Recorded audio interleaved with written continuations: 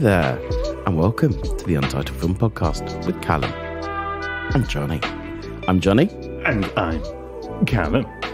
And hello to our lovely audience this week. A little bit late this episode, but these things happen. These things do happen.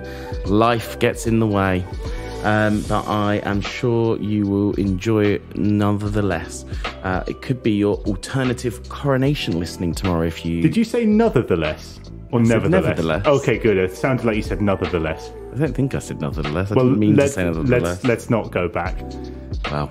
I just try to find my way to interrupt. Like, try to find my spot every episode to cut your ruining my flow. Anyway, every episode. Going back previous to that, the coronation is this weekend in England, and hopefully this might be up by the time the old kingy gets crowned. And connecting the dots together, we have some form of social media. We do indeed. And we asked a question on said social media this week about King and Queenie. We did. So as always, you can follow us on Instagram or Facebook under Untitled Film Podcast. And we did ask a question. I'm just stalling for time while I get to our Instagram page. Very professional, Callum. You have one job. Happy Coronation Month. I know it's not until the 6th. Because I posted this a few days ago. We're asking for favourite depictions of royalty on screen, because I wanted it to be broad, because I thought there's quite a limited scope for actual coronations. Yeah. And it doesn't have to be real. It can be depictions of real royalty, but it can also be fictional fantasy films, for example. Take it. So should you use your example first, or do you want me to go ahead? I can use my example first. But I think we should... talk about the ones that we got posted on.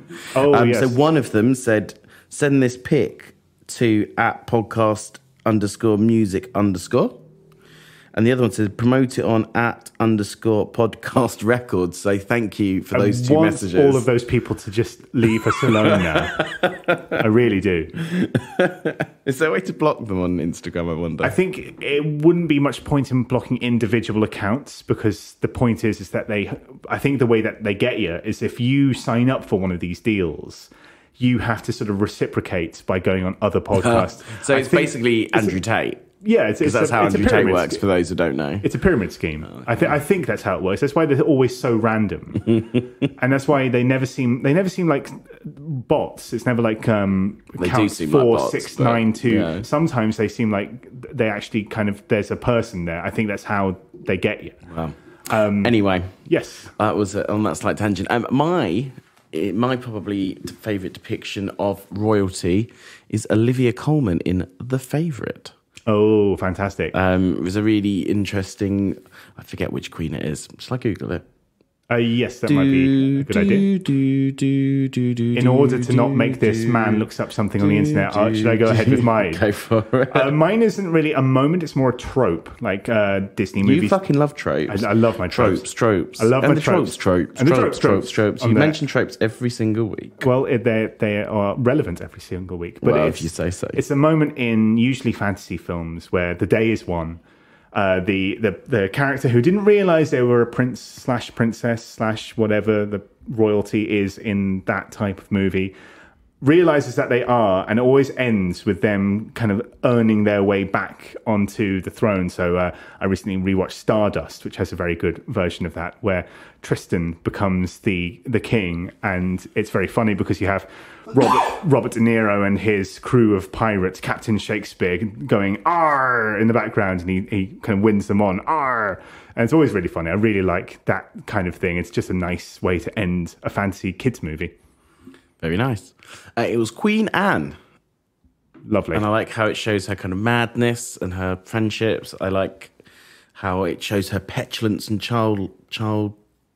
Childishness. I was going to say childless, but I don't know if she was childless, but she was childish for sure. Really enjoyed that film. So that's my one. Yeah, it's really great. Excellent. I think that after you guys have paused the podcast to go onto Instagram and follow us and reply to our questions this week, brings us to the news. We're not going to continue until you do. We're not going to continue? Okay, let's continue. We're not going to stop? We're not going to stop. Ever? Ever. Not ever. Can't stop. Never give up. Hold your head high and reach the top. Something about you have got. Bring it all back to you. Bring it all back now. Do Americans know who S Club 7 are? I think they did have one minor hit because they had that crossover TV show where they went to Miami. So that actually All their TV shows were abroad, though. They played in America, so they had a bit of an audience over there. So I think they had one sort of like top 20. Okay, so for our American listeners, tell us what your thoughts on S Club 7 were. Yeah, please do. I'd be very curious. But anyway, on to the news. And this week we have an incredibly important news story we've decided to share.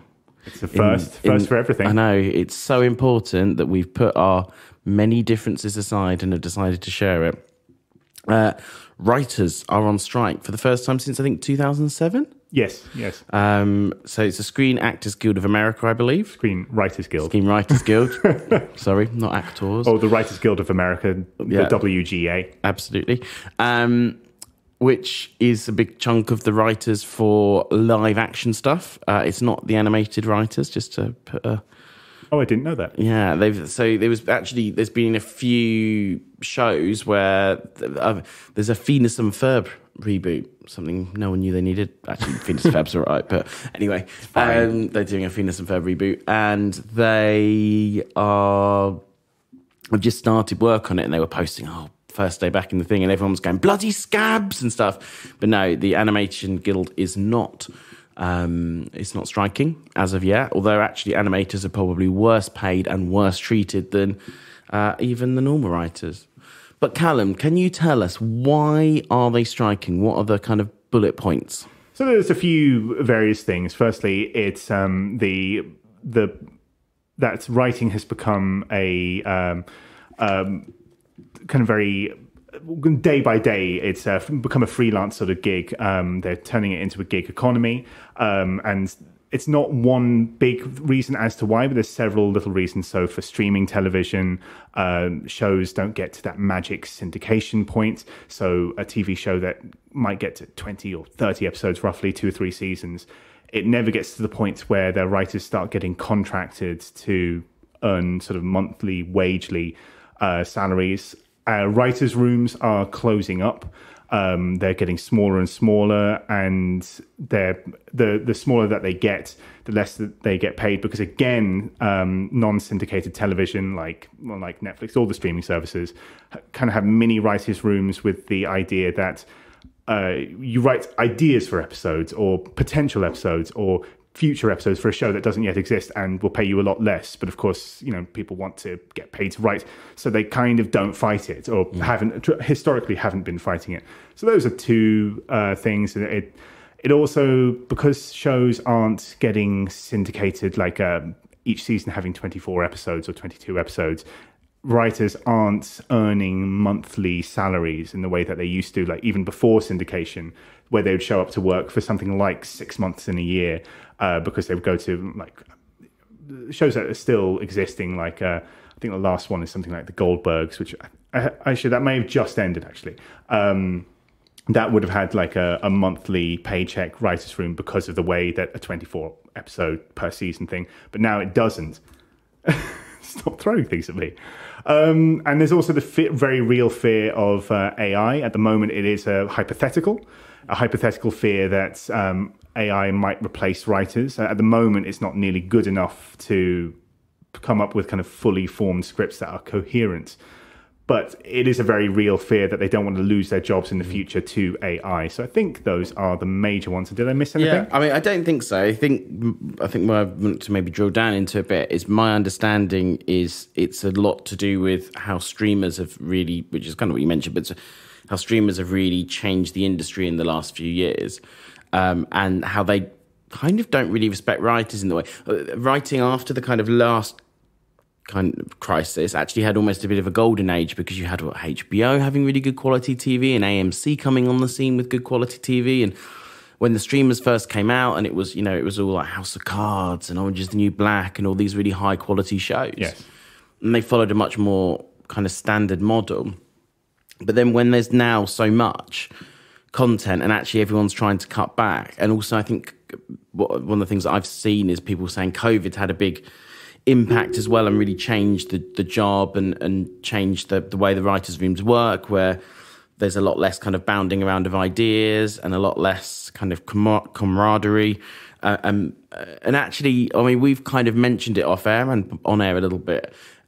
I don't feel the quality of stuff that started to come out in the last 2 or 3 years post-COVID is to quite existing shows like Succession and things. Yeah, fair enough. But I don't think that I can think of many new Halo shows, apart from maybe some HBO stuff that's come out in the last 2-3 years that's that good. Even everything that I kind of see that is like half good, I've just watched like The Diplomat, which is reasonable, so it's not a bad thing. Doesn't have that level of quality to it. And I think actually this probably connects a lot to what's happening on 2 levels. So I think the quality has dropped. And what they've done is, one of the reasons the quality has dropped, the writers' rooms have shrunk. Like you say, they do these mini rooms first. So you'll have the showrunner and maybe one other writer. They'll basically flesh out all the ideas for the season and actually possibly even write the first 2 or 3 scripts. And then on top of that, the seasons are 10 episodes long. It used to be 23, 24 episodes long. So they bring the writers in for 3 months. Then most streaming shows get, 3 or 4 seasons. That's 30, 40 episodes. So they never get any residuals money. So they don't have the money to plug the gaps anymore. They're having much shorter seasons. And although there is, a lot more shows going on. That's the ironic thing, is that ironically, there's a lot more work. Peak output, but they're expecting people to do a lot more work in a lot shorter space of time. So people have to pick up 2 or 3 shows, and obviously that doesn't always happen. Things don't get picked up or whatever, and it's leaving a lot of people in the lurch. Yeah, okay, you get on a good show, it gets multiple seasons, you get fill-in work and whatever. Those people do okay, but you get on a show, it gets cancelled after a season. When you don't have that, you might have had, before, if you'd worked for 6 months on that show, you might have $10,000 in the bank or whatever. But now people don't have that reserve, so it's really pushing a lot of people out of it. And apparently there's a lot of people leaving writing at the moment to go and work in, advertising or, wherever else writers go to. So it's having a really negative impact. And I think as viewers, we need to support the writers, A, because people should have a good source of income, but B, because I think personally think it's really impacting in the quality of writing on shows. It absolutely is, and a point that needs to be brought up is burnout. Like if writers are chasing jobs, which they didn't have to, if they had some relative comfort, even for a show that had maybe got cancelled after 1 season, but that season lasted for 6 months and it paid you quite well for the time that you were on it.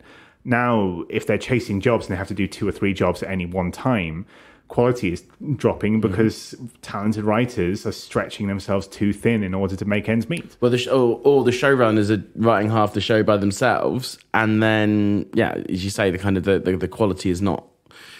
They might have written the first and the last episode before, and then had really talented writers to write the other 8 or 12 Which is or whatever usually what episodes. happens. Like usually, a creator will be responsible for the first, last, and then they'll get to pick. Oh, I want to do that favorite episode in the middle of the season. Oh, I'm really looking forward to doing that one. But you guys fight over the rest. And you guys, has anyone got? This is my idea for the season, but have you got any better ideas? And, and if you're coming up with all the ideas and all of the treatments and writing 3 of the episodes before you've even brought the writers' room together, and then the writers' room's half as big. I mean, don't get me wrong. Sometimes having too many cooks isn't a good thing, but there's a reason that you normally have writers' rooms, because people can see when there's a poor episode or there's not enough jokes or there's a glaring hole in something. And I just don't feel like the quality is there at the moment on TV shows, and I think you can really tell. New movies too, like it does stretch to features as well. We spoke a lot about the effect on television, but on movies, it's having exactly the same effect. That they're expected to write a lot shorter time frame for some piece of shit that comes out on Netflix at like the middle of the month that no one cares about. But I think that's the problem, and it's not just streaming. It's been a squeeze that's been happening for a long time. You got this situation where with movies, you had tentpole movies and you had $3 million movies, and there was nothing in the middle for ages. And actually, streaming almost brought that stuff in the middle back. But the streamers want to play that stuff in the middle so safe. They want to be like, okay, it's going to be every single one of our movies on Netflix. We'll have Kevin Hart, and we'll have either Ryan Reynolds or The Rock with Kevin Hart, and then it's going to be a spy movie, or it's going to be this or that, and it will be the most formulaic thing ever, and it's going to be written to. So the whole point, you used to get $40, $50, $60 million movies or $100 million action movies that maybe did something a bit weird. You know, quite often, like in the mid-90s, all those weird Arnold Schwarzenegger movies. That very high-concept movies exactly. that of star vehicles. Which maybe didn't, you know, they usually had reasonable budgets, but they might have not had the same budget as a Top Gun or something would have had. And you've just lost a lot of that stuff. You've lost, and then you've got the kind of everyone just wants to, for the tent poles, wants to recycle existing IPs. So Marvel movie 793, even though they're already starting to diminishing returns on Marvel those now. movies. I mean, look at something like Ghosted that just came out on, I think, Apple TV with Chris Evans. Apparently, basically half the MCU cast shows up. And it's this idea like everybody's having a lark. There are so many cameos in these movies because everybody's just bereft of ideas. Or everyone, like you're Disney, you're like, we'll just make a live action of everything that was successful for us in the 90s. And occasionally Disney puts out like quite a good sort of YA film. There's a film about an Asian kid who decides to play basketball. I can't remember what it's called, but I was surprised to see like 75 on Metacritic. It's like, I should check that out at some point. That looks quite interesting. But it's been completely buried. Like you wouldn't know about it if I didn't tell you. And I couldn't even remember the name. No, because they, you know, promote whatever the newest Marvel one that was in the cinema for 2 months, and now they've done with it in the cinema, so they're going to whack it on Plus. Absolutely. So yeah, everything's a bit. I think with the streamers, they need to, you know, if they're trying to cut budgets, they need to concentrate on quality. Oh, absolutely. Either absolutely. Quality or mass appeal, which to an extent that's what they're doing with the movies by putting Kevin Hart. But that is again always diminishing returns because the first couple, people were like, oh my God, they've got Adam Sandler, they've got Kevin Hart, they've got, you know, The Rock. But then when the fourth one comes out, you notice it goes to like number one for a couple of days and then it starts pretty quickly sliding along. Slips away. Mm-hmm. Whereas when like good quality stuff used to come out, when, you know, even like Wednesday or something like that come out, you used to see it stick at the top for like 2 weeks and things. So I think they need to try and, you know, either concentrate on mass appeal or probably do a bit of both. Have a bit of mass appeal and have a bit of like Halo shows that get them the Oscars and things, which they can put on the posters. And not what actually they seem to be concentrating on the minute was this really mid stuff that's kind of like, well, that actor's successful, that formula's successful. We'll use the same sets and camera we use in everything, and everything looks like a homogenous blob, which is kind of across all streamers. Feels beige. Like that. Yeah. Anyway, we slightly went off topic there, but that is our rant over about the writer strike. Support the writers. Support the writers. Viva la revolution. Exactly. Anyway, what is your second piece of news, Callum? Well, this is kind of one of those bits of news. I actually don't care about the film that is attached to it, but every so often there's an actor that you like who isn't a studio favourite actor necessarily that they get regular work, but every so often they'll get a job in something that you know is going to pay their bills for some time.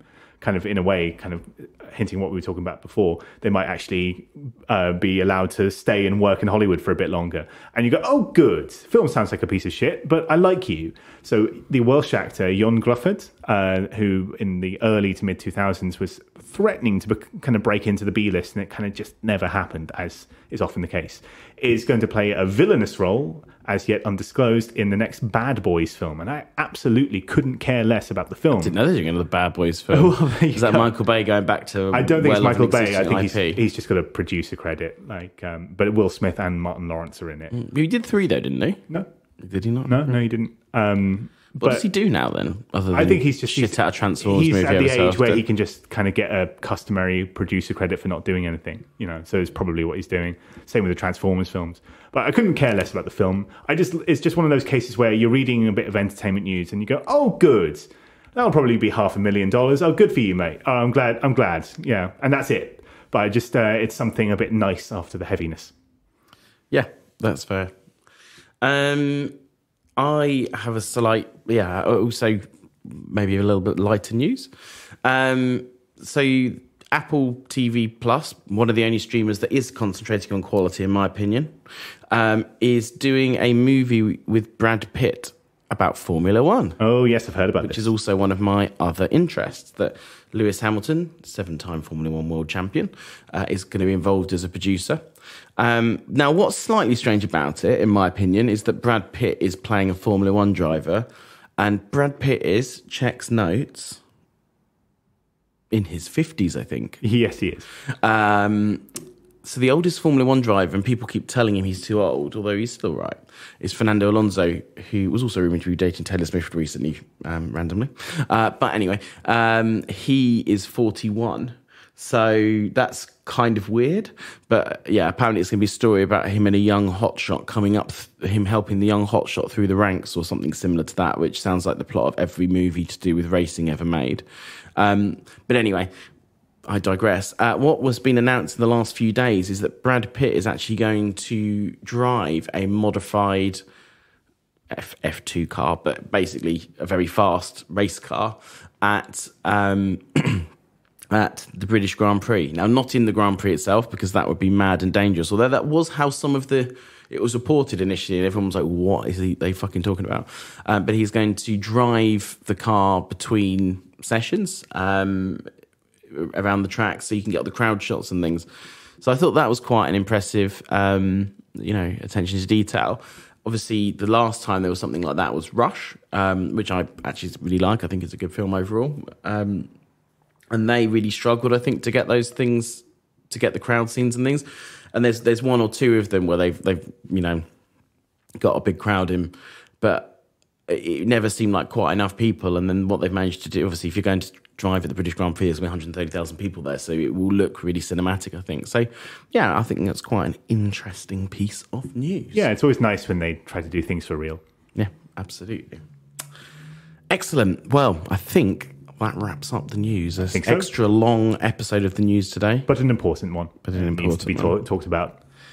And on to our movies, one of which is an important one that needs to be talked about, and one less so. Very much so. You'll find out what we think of them both. So, Callum, what are our movies this week? Well, we're doing animated films, and I think we're going to switch up a little bit on how we pick our movies, because I think before we were starting to feel a bit of burnout after the Cinema Paradiso episode, and struggling to find, we have to find a film that's about nostalgic cinema, tying ourselves so rigidly to a theme that we've started. And also, this film has to just come out on streaming service.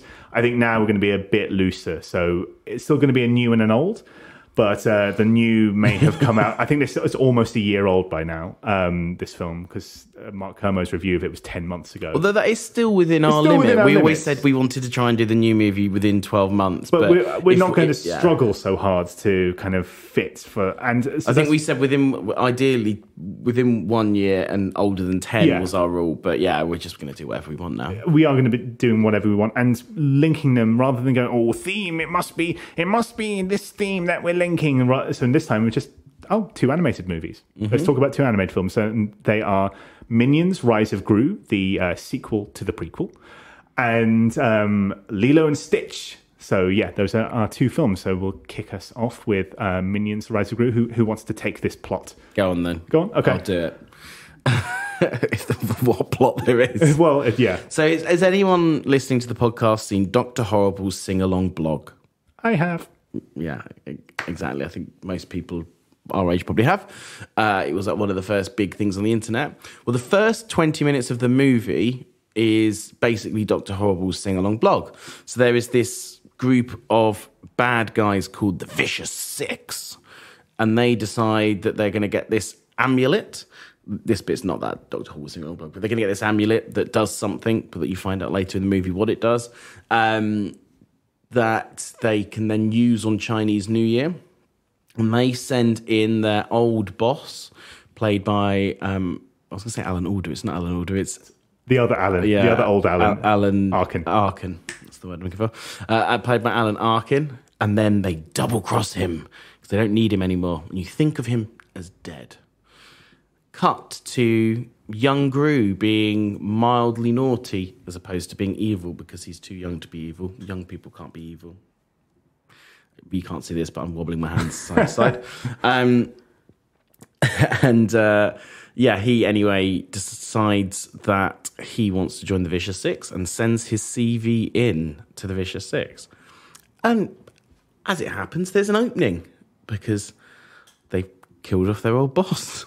So he toddles along, the most excited he's ever been, with his minions in tow, and goes for a job interview. And they laugh him out of the room because of his age, ageism. And he's going to teach them a lesson. Yeah. So, Callum, what did you think? To steal a parlance from you, it was all right. I think I'm going to be slightly more moderate than Johnny will be because I already know his opinion. And I think from that fairly sarcastic plot summary, I think you can tell what he's going to feel. Firstly, I think it depends on how much of a stomach you have for slapstick. And if you like slapstick, you'll like bits of this, I think. If you... If you don't, then you're not going to. That's a slide whistle, by the way. I think that the issue with this movie is the rise of Gru parts. I mean, it's just a plot, really, to string along the interconnected Minions sketches.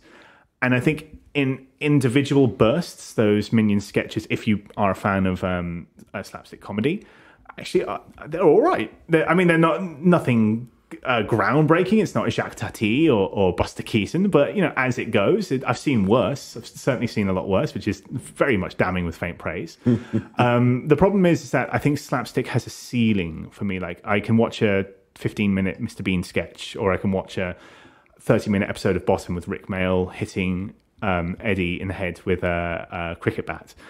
And after half an hour, I'm like, okay, I'll watch something else. The problem is that this is a 90-minute movie. So what it tends to be, this is the structure. Set up a plot bit with Gru. Then Gru goes away for a bit in order to move the Minions one step closer to the next goal.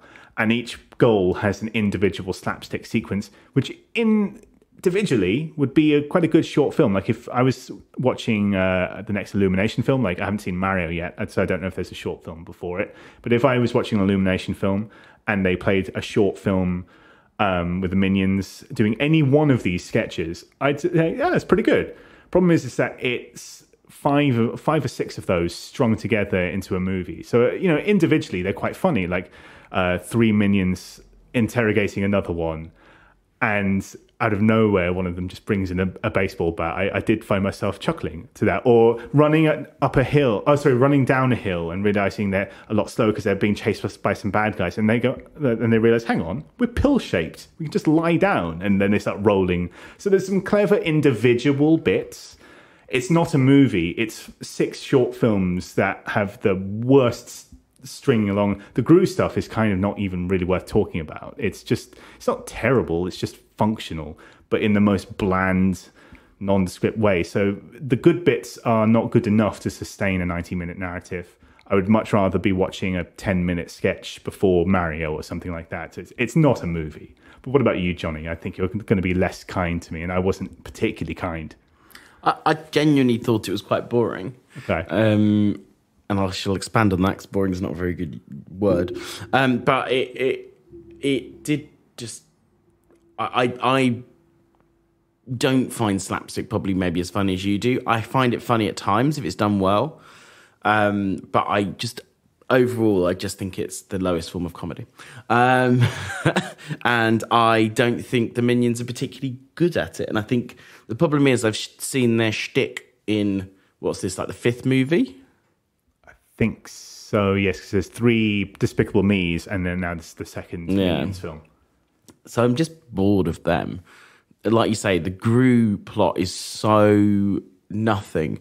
And oh my God, how annoying is Steve Carell's voice as young Gru. Like, it's so annoying. I think it's supposed to be, and I heard him say this, an impression of Bela Lugosi.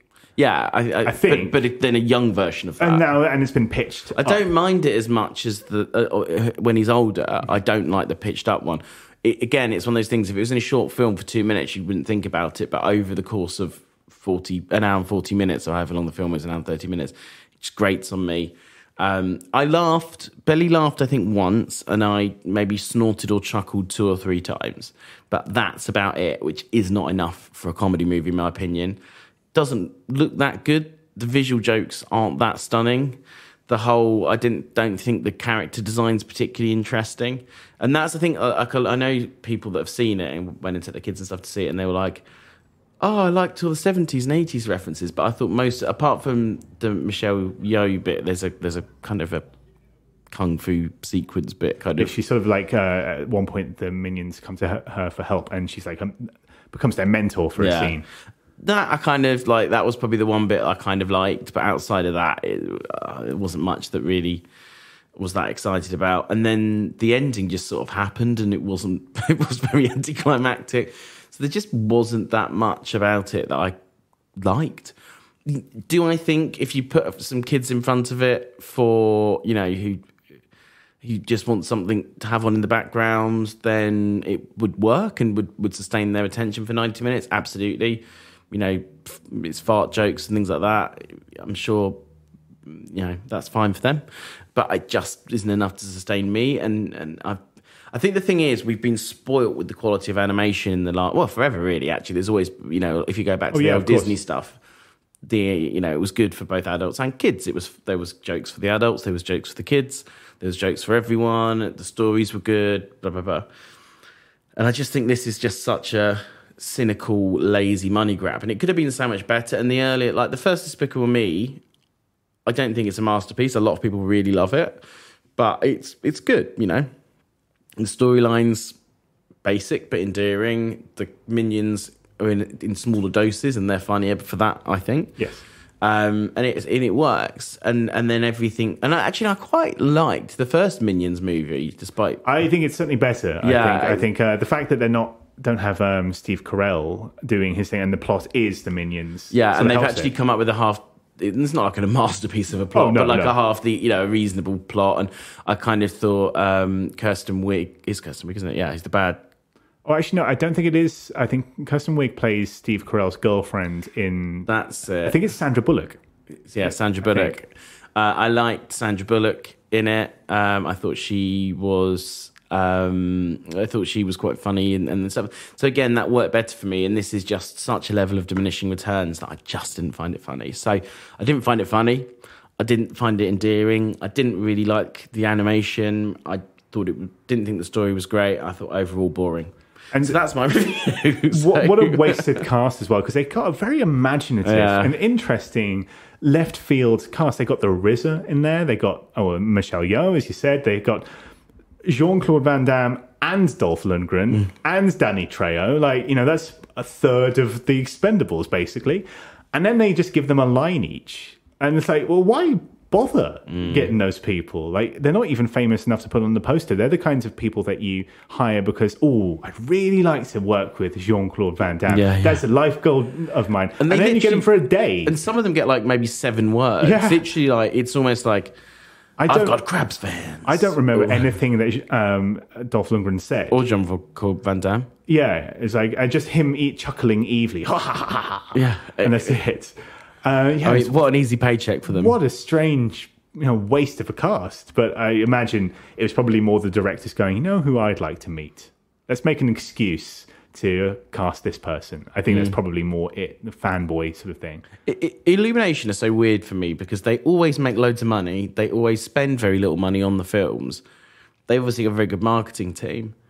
And they're always just so mid. They're always just so, at best, 7 out of 10. I think there's a psychological reason why the Minions work so well. And it's been known in comic books for a while. But the more you draw a person to look like a person, the weirder it looks. But yeah, it's Uncanny Valley. Yeah, so if you make the simplest nothing design for a character, the more, especially in this case, kids can go, oh, I identify with that. But that's fine, but then that's not what they do in all their movies, and all their movies are wildly... I mean, look how much money Super Mario's made, which, again, I'm sure is perfectly serviceable. It's probably maybe as good as the first Despicable Me. Maybe it doesn't get quite as good reviews as that, but it's probably in that realm. But it's... what an unfair world that makes. I also think the simpler they make movies, the more child friendly they are. And whereas Disney and Pixar are sometimes a bit too complex. But adults love them. Think about how often there's a picture of a minion next to, I like a cup of tea in the morning, on posted by a 50-year-old woman on Facebook. Very much a wine mum sort of thing. It's like Mum's Net. Mum's Net is crawling with 2 things: minions and transphobia. Yeah. Yes. So it's. I don't get it. I think that's it. I do not get it. I'm a little bit more charitable, but even I'm sort of, I'm very mild in my moments of praise, and even that was it's mostly rubbish, but there's a few good bits. But it's a weird one because even people like Mark Commode loves the Minions, and loves it. But then Mark Commode loves Mamma Mia, and he also loves slapstick. I think. Yeah, he does. I think the thing is with him, he's very. He quite likes simple plots. He quite likes simple things. Yeah. He's a simple man at heart. And he's quite apart when it comes to horror. Well, yes, and he's quite sincere in a lot of ways. So I think. Hang on, I'm sincere, and I think there's no sincerity about this movie. What I was going to say is that the reason why him, unlike the wine mums like it, is different to why one audience likes it to the other. He likes it for the pure joy of slapstick, whereas they like using minions because it's a meme to use. Because they're meant to be cheeky. Yeah, exactly. I'm being a cheeky. Anyway, unless you've got any more to say on it, I think we've wrapped that one up. Well, it's time for an advertisement break. Welcome back from the advertisement break. I like this jingle. Callum's not going to say anything about Ironically, I'm wearing buying a Robocop t-shirt. OCP is the evil corporation. But not that any of you at home would know that. No, not unless you take a photo of it and put it on Instagram. I'm sure I will. Anyway, we are back, and now we are going to talk about Lilo and Stitch. Take it away. So this film came out in 2002. It's just after the Disney Renaissance was wrapping up. So this was in their next period where they were trying to do slightly more boy-friendly animation for a while, have less onus on romantic relationships and musical numbers. And it was starting doing things like a bit wackier. So Lilo and Stitch is probably the crown jewel of that era. And it concerns the plot. There's an alien planet, an evil doctor, has been convicted by the Galactic Federation of illegally genetically modifying this creature into existence, which is hell-bent on evil and nothing else. This is what will come to be known as Stitch, little blue alien with 6 limbs. And it's something 6-5, experiment 658 I can't remember exactly what they call it, but it's something like experiment 626. Yes. And they realize how dangerous it is, so they exile it to the planet Earth with the thinking of it can't survive in water. And this planet is something like 70% water, but it just happens to hit the tiny island of Hawaii. A long kind of million to one shot, it hits Hawaii. And it's there where quite a lonely and slightly troubled preteen girl, Lilo. She's having trouble. Her sister is kind of essentially her mother because their parents died. So her sister has to do the job of both being a big sister and a guardian. And that's tearing their relationship apart somewhat. And it's making things frustrating. They're under a very antagonistic glare of a social support worker named Mr. Bubbles, played by Ving Rhames, a very scary looking guy. He's got first name Cobra. Cobra Bubbles. Bubbles. Bubbles, yes. And written on his fingers is something like, it says, I can't remember exactly what it is, hatred on your hand or something like that. And she's very much at the risk of being taken away and taken to social services. And, Nani, the bigger sister, just can't take care of this girl anymore. She can't figure out how to do it, be both a mum and a sister. And it's then when they make the decision, well, why not, let's get you a dog. Maybe that will calm things down. And because Stitch, by all intents and purposes, looks kind of dog-like, it gets taken to the pound. And it's there where they pick up Stitch. And this little hellraiser of an alien starts raising hell again in the small home of this very troubled family unit. And all that implies. So, Johnny, what did you think of Lilo and Stitch? Yeah, it's all right. No, I really like Lilo and Stitch. I've always really liked Lilo and Stitch. I remember watching it when it came out in the cinema. Which was many moons ago. What year did it? 2002. 2002. So I would have been at the grand old age of 12. It's very heartwarming. Great story. I really like the characterizations of all the characters. I think it has a really good arc, really good character growth. I think it's very touching. I like the whole world of Hawaii that they create, and also the kind of the world of these weird interloping tourists that you just get these little shots of, like dropping their ice cream and things. I like what they did with Lilo as a character. I think she is incredibly likable. She has issues, and I think we can all see ourselves in her to an extent. I like the character arc and the character development of Stitch. I like the animation. I like the style of Stitch and things. I think, again, this is where something like Illumination is really poor in comparison. Stitch is quite a simple, when he puts all his alien bits away and he looks more dog-like, he's quite a simple design. He's not anything too complicated, but I think he looks endearing. He can get a lot of emotion and things out of him. There's not much you can do, because again, he's quite slapstick in his kind of movements. There's a lot of slapstick in this movie. But his face and everything is so expressive, so much more than with the Minions. The Minions, their mouth moves. That's about it. Like, there's not much more to them than that. And again, actually, there's a lot of that kind of like almost miming. He says the occasional word here and there, which is kind of what the Minions do. But again, I find him far funnier. But yeah, and again, I know it's the old film, we can tell the ending, but if you haven't seen it, I don't really want to spoil the ending for you.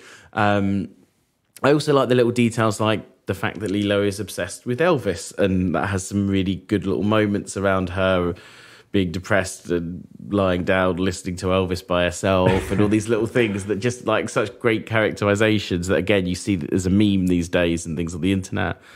And I think that tells a story of how endearing it was.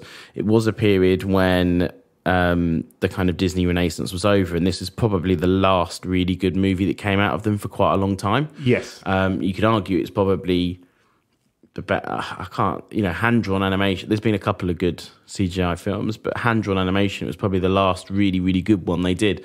You could say Princess and the Frog is okay, but I think I would put this above Princess and the Frog. Yeah, me too. I would. And then previous to that, there was a lot of missteps around that time. Emperor's New Groove, I've always got a massive soft spot for. But other than that, it was probably one of the two really good movies that came out in that kind of late Renaissance Absolutely. period. No, I definitely agree with that. So no, I love it. No, yeah. How about you? I adore this film. And it's a smart movie. It's a very ahead of its time, because this was in a period where during that late, I guess we're calling that period the late Disney Renaissance. Yeah, everything 2000 to about 2009. Because there was already at that point a couple of wobbles. Yeah, there was. Like, a Brother Bear was the year after this, and that's okay. It's okay. Too much Phil Collins for my liking. Treasure Planet and stuff like that. Yeah. All of which not terrible, watchable. Home on the Range. Yeah, Home on the Range, Atlantis. All of these films, they're fine.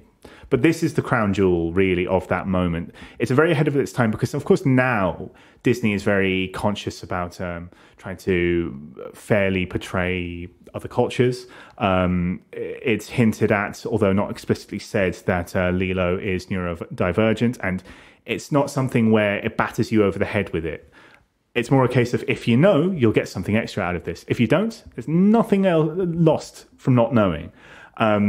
Same with how they treat Hawaiian culture, because going on a little bit of a tangent, Brother Bear, which is about First Nations people in Canada, at one point has this kind of throat singing, and you think, oh, that must be First Nations. Oh, they must have tracked down. And in the behind-the-scenes documentary, it's Norwegian. We just thought it sounded cool, which is such the kind of old-school Disney thinking of we don't actually care about these cultures. Fuck them.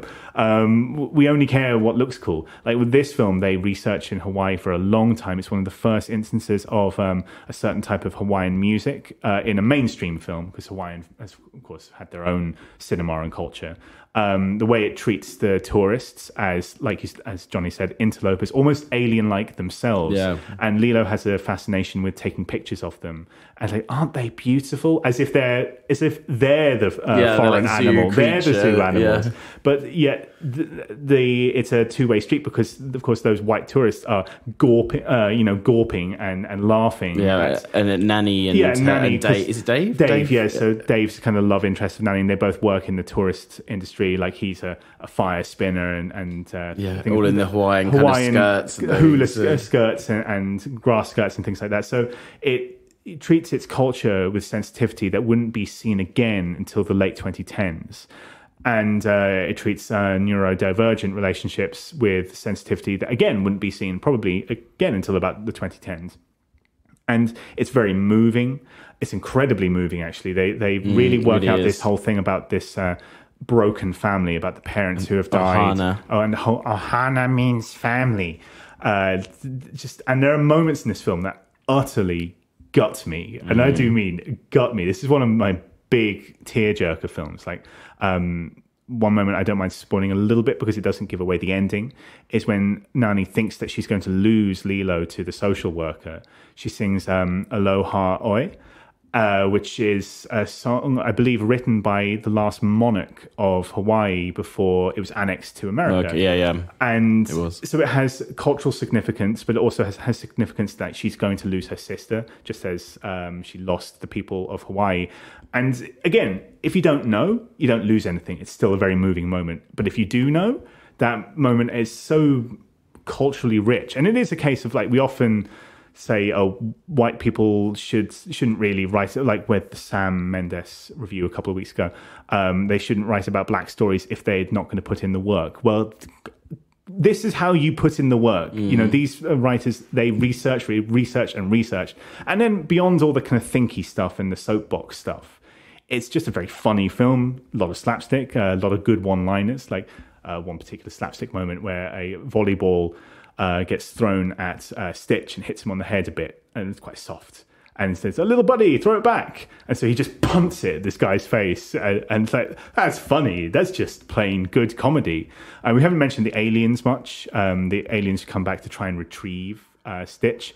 They're probably the weakest part of the film, honestly. It's more traditional Disney stuff, but they're also occasionally funny. They're passingly amusing. One of them is the kid, one of the members of the Kids in the Hall cult Canadian sketch comedy. So there's fun to be had there, even if that's kind of the least interesting part of the film. But no, I got nothing but time for this movie. It was a wonderful film. Love it. Love every piece of it.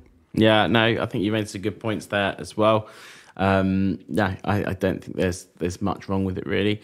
I think if I had one criticism, because I feel like this is a film podcast and we should try and criticize things, I do think maybe it takes a little bit too long into its runtime to maybe get going. Or get into the Hawaii stuff. Yeah, I think when I was watching it the day, I think it's the first time that Stitch and Lilo meet is about 25 minutes in, which is quite a long time for, I feel like, an animated family movie. I find the alien stuff, it's fine.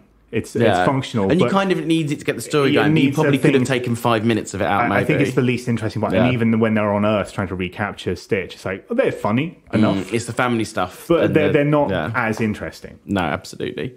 It's also very interesting that for a film of that period, it still has, and particularly actually in Asia, it's still incredibly popular. It's still popular here. You see Stitch toys and you see things about, but actually both Japan and China have their own Stitch TV series. Oh, so wow. Japan has an anime series and China has a Chinese animated series. And the Chinese version, there's I think it might be in the anime one as well, but certainly in the Chinese version, there's a pink Stitch that has his love interest, shall we say. I don't think that's what aliens have. And honestly, like the amount of kids that I would see I used to live in China, for those that don't know. When I used to live in China, the amount of kids that I would see with the pink Stitch, and in Thailand as well, and in Asia. So still really big over there. They had quite a lot of, when I went to Disneyland in Shanghai, they had a lot of Stitch stuff. And I still, as I say, I still think it's reasonably popular here, certainly for that period. I don't think you're not going to be finding Home on the Range toys or Atlantis toys and things when you go to the parks. It's still one of the, the ones that's kept in, higher esteem.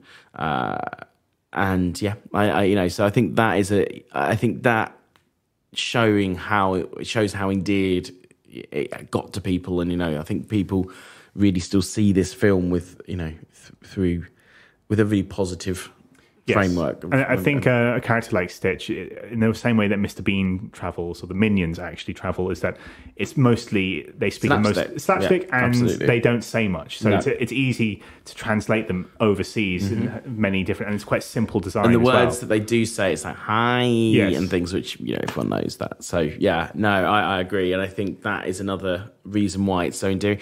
Actually, and people in Asia quite like cute, fluffy things as well. So he can be quite a cute, fluffy toy. Cute and fluffy. Yeah, well, if you say so. Oh, that's the line in the film. I know, it is the line in the film. So, I do really like it. I think that probably wraps up both of our think reviews so. today. Yeah, I think so. So I think, Callum, what did you think of Minions 2, The Rise of Gru? Passable in moments, which it really is sort of like really faint praise. I mean, in bursts, it can be quite funny.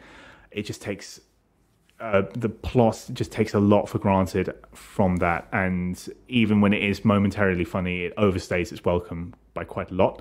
So between 4 and 5, but I think probably closer to a 4 because that means there's a few chuckles here and there and a few good slapstick moments, but can't give it any higher really. I think basically the way I see it is from an adult point of view. And I don't like using the boring word again because it doesn't give you enough adjectives and things, but I do think it's just boring. I don't think it is a film that parents are going to get really excited to watch while they're watching with their kids. But do I think, which is one of the main purposes of this film, if you put a 5-year-old and a 6-year-old in front of it for 90 minutes... Or Mark Kermode. Or Mark Kermode. You can make whatever joke you want from that. Then they'll be pleasantly entertained, and that means it's probably done its job in its kind of core job. Totally. But I just think it could be better quite easily. So again, I think 4 or 5. So I'm going to give it a 4 as well. I think that's a fair score. Yeah, because I think it does what it probably needs to do on the tin, but what's in the tin is hot dogs and not. Yeah, it's not gourmet. No, exactly. Yeah, exactly. It's passable. Yeah, excellent. And Lilo and Stitch. Well, just wonderful. I mean, there is a minor flaw of that. The aliens are less interesting, and maybe it does take a bit to get going. But the stuff that's good is great, like near Disney best. It's the best movie of that post period. It could have quite easily been, if it was made in 97 or 96, it would have easily fit among the Renaissance amongst any of their... Well, no, probably their best. I rate it very highly. I think probably a 9 out of 10, losing only a small point because the alien stuff is amusing but functional. Mm-hmm. I agree with you. I think my biggest issue with it is I think it takes too long to get going, which is also because of the alien stuff. But other than that, it's pretty perfect. Love the character design. Love the story, love the arc, love the emotionalness of it, love the use of the Elvis music. Yeah, just really love it as a film. So I think I will also give it a 9. Very in agreement here. Yeah. Does that always happen? No, it doesn't. So, I think to sum up, if you've got some Bambinos that you want to put in front of some colours, Minions 2, Rise of Gru, A-OK. Otherwise, probably give it a miss. And if you haven't seen Lilo and Stitch, go and watch it. And if you have seen Lilo and Stitch, go and watch it again. If you want to have a private cry or a sob. Honor means family. Excellent. And on that cheery note, have a lovely coronation weekend and bye. Later.